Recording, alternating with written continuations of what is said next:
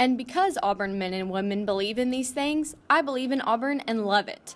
This is the last line of the Auburn Creed, which highlights the spirit and ideals of the university, including work ethic, education, honesty, fitness, lawfulness, compassion, and patriotism.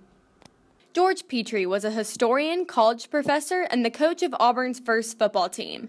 He wrote the creed in November 1943 at age 77.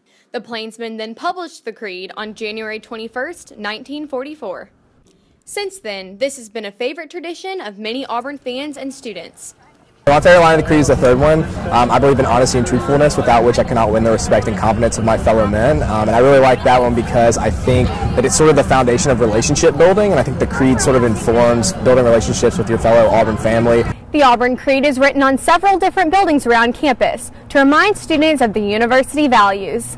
And for me, it's a way of living, and so it's a way that Auburn men and women are able to sort of just conduct themselves in daily life, so be that on campus or around the world somewhere. And so it's a way to really affect the people around you and kind of represent Auburn in a good way, represent yourself in a good way. To celebrate the history and spirit of the Creed, the Student Government Association hosted their first Be the Creed Week this February. Each day was dedicated to a different line of the Auburn Creed, and a variety of organizations sponsored activities that corresponded with the theme. It really is what it ties all Auburn students together, because I think everyone would say they believe in it, and that's what makes you an Auburn man or woman. Melissa Mitchell, Eagle Eye TV.